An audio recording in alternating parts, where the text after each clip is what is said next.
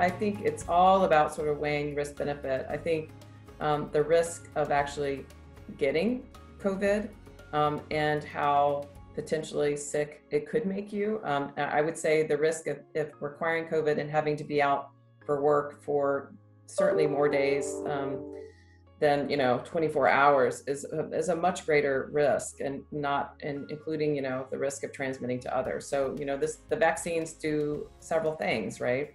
If they prevent you from getting sick, they prevent you from missing work, they prevent you from potentially we're not exactly sure whether they prevent transmission to other folks, but I think there's some reason to expect that, and prevent you from getting, really sick and having to go to the hospital. So it's, 24 hours of a mild symptom versus, the risk of something else.